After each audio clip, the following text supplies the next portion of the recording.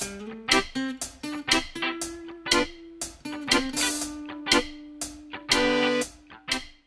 everybody, I am Lisa and this is Lisa's Cookie. I figured that I'm not going to be the next Food Network star, so I'm just going to come to you and see if you like it. I've got a lot of ideas and I do a lot of home cooking, and I do have a little business. It's called Lisa's Catering and Cakes, which, you know, ooh, that's really original, but at least you can find me on the web.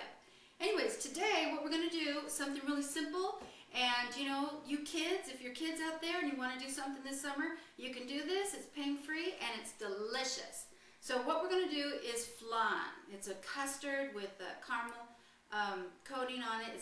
It's easy, and you could do all kinds of things with it. Today we're going to make a little Grand Marnier custard, and if you don't know what that is, that's an orange flavored liqueur. And if you don't have that, you could throw maybe a pinch of rum in there. You've got to be 21, right? And then you have to, and then you can make it out of coconut milk. So it's a real tasty dessert. Before we get started, I want to tell you a little bit about myself. I used to teach junior high kids. So, you know, if any of you are in that age range, you might be able to figure me out a lot better than any adults out there. I have some help. My helper and producer of this show is Glenn. Wait a minute, Glenn. We're gonna make sure to protect your identity. This is Glenn. Are you how old are you, Glenn? I'm 18. Oh, he's 18. Okay, so you can see Glenn. So Glenn is my neighbor. He's an art student, and he's going to help me produce the show. So who knows? I might be a complete failure, but you know, Glenn is going to be a rising star. So thank you, Glenn. Thank you. All right, what we're going to start with is opening up this condensed milk. And I don't know if I can show labels, but I know condensed milk is out there. In Borden or Nestle has it, and it's condensed milk. It's not evaporated milk, because evaporated milk is a whole different thing. This is really sweet. It's been boiled down with lots of sugar. I used to eat it with a spoon as a kid, the whole can. And yeah, and I can still do that, but I try not to. So you take the can of condensed milk. See how creamy that is? Let me get that on the camera. Creamy and sweet. Okay. Then, and believe it or not, I'm using a recipe. Use a recipe. How do you know what to put in there? And when it comes to baking, it's very important that you get it right. So with this flan, I need 4 eggs and a cup and 3/4 water.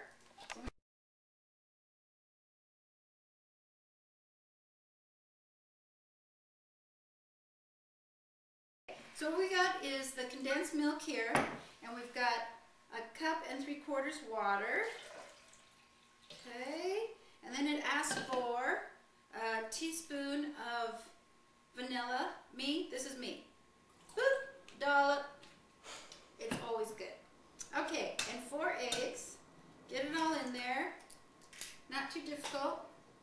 Now, if it was Easter, I'd be blowing these eggs. Do you know what that means? I tap a little hole here and the other one at the end and strain it through so that we could later fill it with confetti and then crack it over your head. So that's what I'd be doing in the spring, but not this time. That will be for another episode. So, okay. Now, you could do it with the spatulas I have here. You could have a handy whisk. Don't go out buying yourself a whole bunch of gadgetry. A fork would do just as well. We're going to mix this all up. And the consistency is going to be like, I don't know, just a little bit thicker than milk, to tell you the truth. So you don't have to worry about it. Anyways, while I'm mixing this, let me tell you.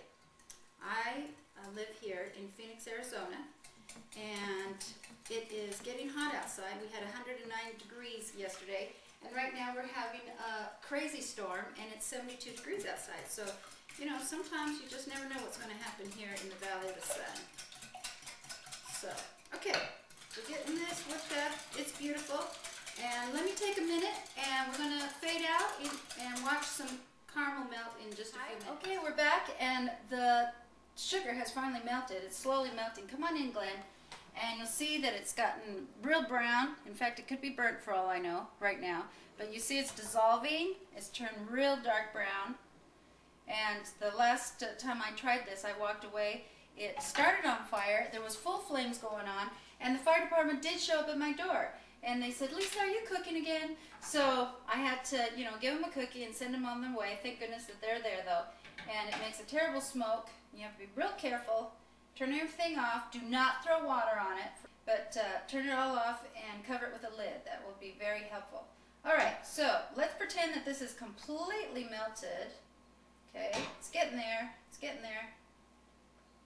And it's brown, and it's what you would do is you'd add cream, and it'd make caramel for ice cream. It'd be absolutely the greatest. Okay, we're gonna go over here. I have a Pyrex pie pan. Okay, that's good. You don't have it?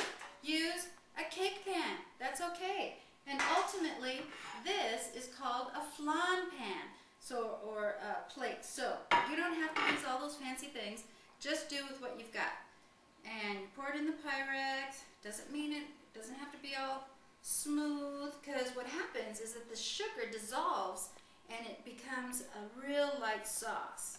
You just need to make sure that it's in there. Okay, now this needs to be in something hot to protect your counter. Put water in it, it'll dissolve, it'll be great. No problem cleaning it up. Okay, now we have this custard. It's sweet, it's creamy, and you look at the consistency, real thin. Okay, eggs are all mixed in. And let's not forget the liqueur. This is a orange flavored liqueur. Again, I mentioned, if I could open it, that baking is a science, because you have things that have to rise and so forth. But this little item here isn't so much so. So you just want to dab you do ya, and pour it in there. The recipe does ask for 1/8 of a teaspoon salt, so we'll do that real quick. Try not to get anything wrong. Okay, that looks like 1/8 to me. Here we go. Pour it in slowly so it doesn't splatter back. Get it all in there. Great. Now, let me do this. Come this way, Glenn. Try not to get the whole back side of me. What you're going to do now is put it in a pan with a little bit of water. The reason you put water in there is so that it doesn't dry out and crack. You want the whole thing to stay creamy and moist. And that's going to bake for 55 minutes to 60 minutes. Now look at this. Voila! The magic of a camera. We have a finished product here. It's gorgeous. See how it's settled? It's gelled. You can see the caramel, how it's melted underneath and it's spread out. I did the exact same thing. So let me show you how you unplate this, because it's real messy. Give it an edge. Be better if you let it just cool in the refrigerator, but this will work. Look at the caramel oozing out from underneath. Ooh. Okay. Here's the messy part. You're going to have to flip it over. You ready? Is everybody ready? You ready, Glenn? Ready. Okay. It's going to go all over.